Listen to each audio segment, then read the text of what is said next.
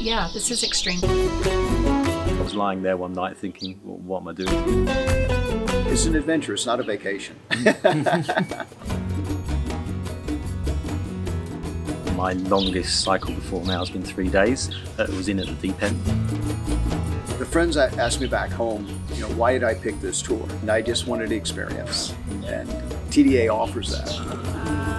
It was raining hard one night. A bit of an admission here, my tent was borrowed and it leaks. We go camping and then we come to a place like this. It's just incredible. Everybody else here on the tour inspired me. The big difference is the TDA staff. The TDA staff have been very attentive.